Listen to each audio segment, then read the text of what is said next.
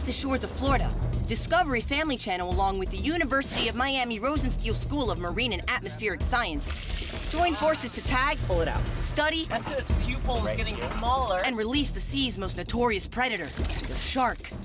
Come along as we interact with these magnificent creatures to better understand their environment.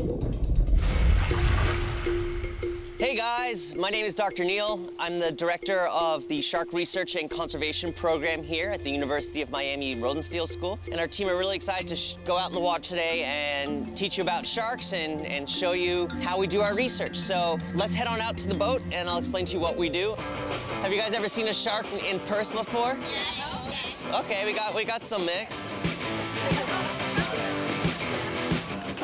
So out there today, we're gonna go look for sharks. We're gonna figure out what species are there, how many there are, why are they there in those areas? Are they there for feeding? Are they there to give birth to their babies? You know, what's going on? And try to figure out what the best strategy is for the species that need the most help.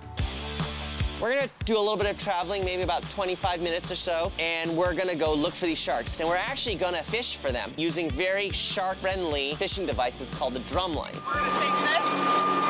We're gonna hook it to this little loop here, right? It's composed of this big weight attached to this little computer here, attached to a long fishing line that's attached to a hook. This is not a normal hook. This is called a circle hook, and it's designed so it doesn't hurt the sharks. Oh, nice. And when the shark grabs this, it actually pops this, and it starts a timer. It's got a stopwatch. So we'll actually know how long those sharks are on the fishing line. Go ahead. So that also helps us judge their condition. Perfect. Once all the line is out, then it soaks. Yeah. So you are gonna be scientists for the day. So are you excited? Are you ready? Yeah. All right, me too. Let's do it. Thanks for watching. Stay tuned. We have more fascinating facts coming up on Shark Days of Summer.